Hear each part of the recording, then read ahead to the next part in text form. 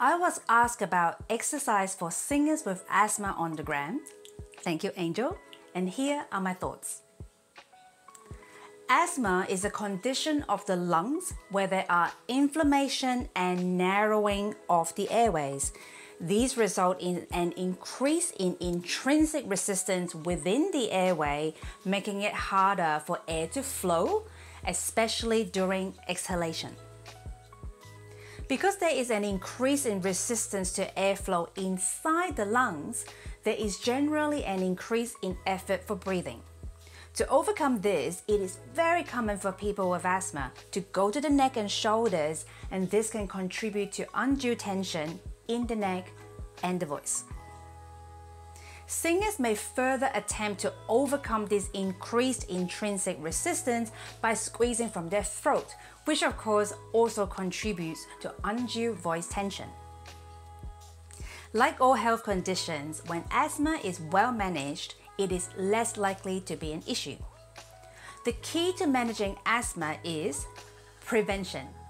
Doctors typically prescribe a preventer and a reliever for people with asthma.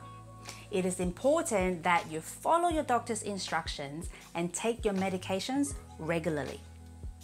Be mindful that some asthma medicines can negatively affect your vocal folds, so make sure you tell your doctor that you are a singer so they can prescribe what is best for you.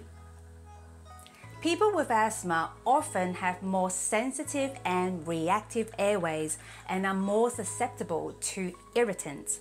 So knowing and avoiding your triggers are important. Common triggers are cold air, dry air, smoke, chemicals, perfume, and even exercise. More on that shortly. Every person with asthma should have an asthma action plan. This is when your doctor works out with you what to do when you have an asthma attack.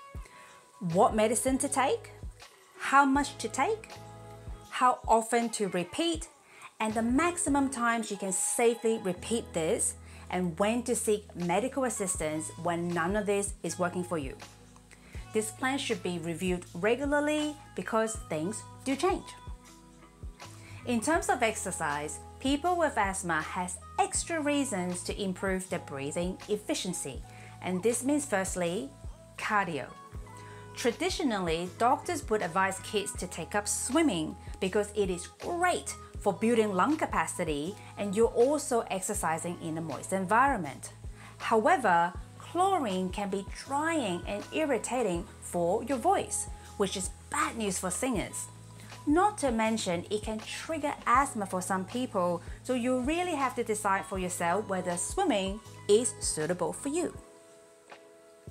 Anything that helps improve breathing efficiency is good for people with asthma.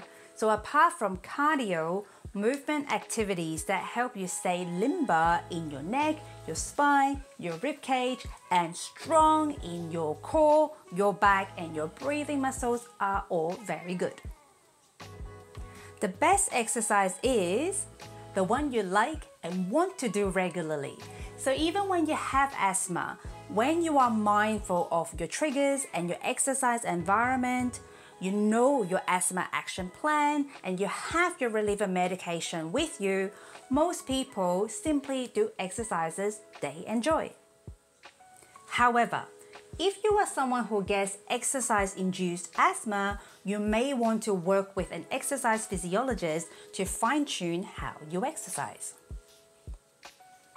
As always, learning good vocal technique for efficient voicing and developing efficient breath support is of foundational importance for all singers, and this is especially important for singers with asthma. And that's what I want to say about that. I'm Selina, a physio, a singer, random thing about me. Other places I post stuff for singers. Do let me know with the thumbs whether you like this or hated it, and please subscribe to help me grow this channel. Till next time, be free in your movement.